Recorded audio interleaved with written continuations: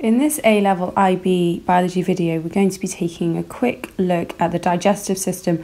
Now, I know that this is a very detailed topic. However, in this preliminary video, we're just going to be taking a look at what the various parts of the digestive system are called, so its anatomy, and with an overview of what each of these parts does within the human body. So hopefully you won't find this too taxing and fairly similar to what you studied at GCSE and IGCSE.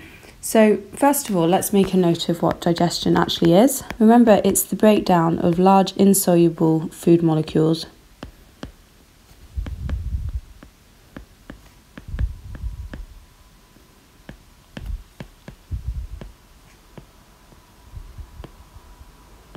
into small soluble ones.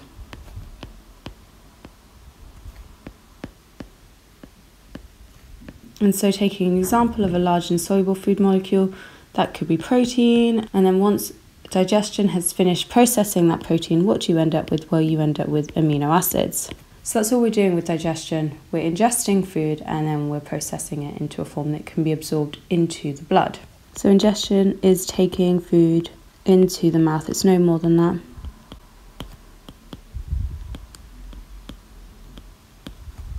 Now, there are two types of digestion, mechanical digestion and chemical digestion. Crucially, mechanical is the physical breakdown of food.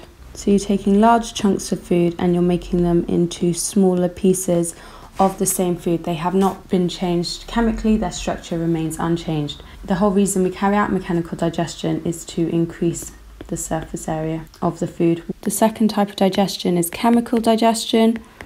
Really, we're looking at enzymes here, and these really do change the structure of our food. So if we were to take a large molecule such as starch and we were to release amylase, which is an enzyme, onto it, you produce much smaller subunits known as maltose. And here we haven't just chopped up the starch, indeed we've changed into a completely different molecule.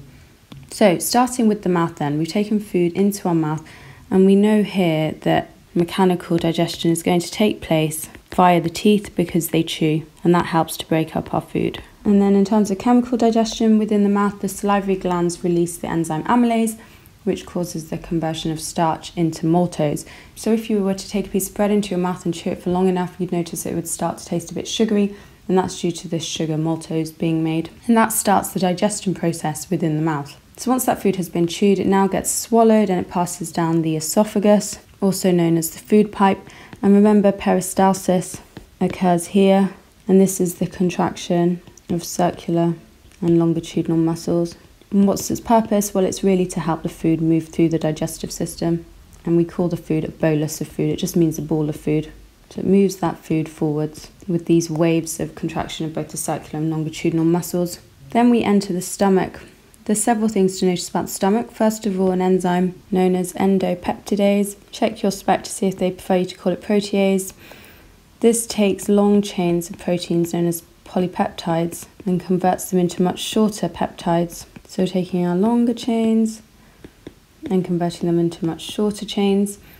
We also have a very low pH, which is provided by the hydrochloric acid in the stomach. And what this does is it kills pathogens such as bacteria, helps stop us getting sick all the time. Remember that the wall of the stomach also has some muscle layers which contract, helping to break down that food further. We're going to take a quick look at the liver now. This produces bile, and bile has a really important role. First of all, it emulsifies fats or lipids, and what that means is it takes the large fat droplet and breaks it up into smaller fat droplets, similar to the role of the teeth really when they chewed, and that increases the surface area, which is really important. Next up, bile neutralizes the stomach acid, the hydrochloric acid, therefore providing the alkaline neutral conditions that enzymes in the small intestine require, but more on that later. Notice that bile emulsifies lipids and it neutralizes the stomach acid. The liver makes the bile. This green object here, called the gallbladder, stores the bile, and then it's released into the small intestine.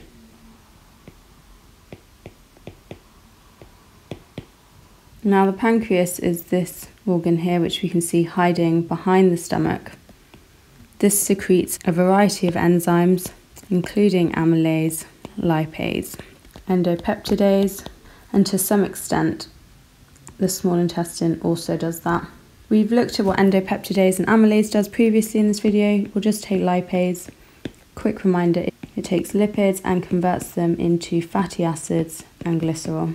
A very important enzyme. It doesn't work that well on the fats, which is why that bile was so important to help increase the surface area of those lipid droplets so that lipase would have an easier job of it. Now the small intestine, we've said it secretes enzymes, but it has another role, which is absorption, and we'll look more closely at how it does that in another video. But it has villi and microvilli, which increase the surface area for absorption. Like I said, I'll explain this much further in another video. And notice that absorption is of digested food products. Whereas if we were to look at the large intestine now here, we're looking at the absorption of water. And then last but not least, the rectum stores feces, which is the scientific word for poo, whereas the anus is where feces are egested, i.e. removed. So that's the sphincter, the hole where the feces pass out of.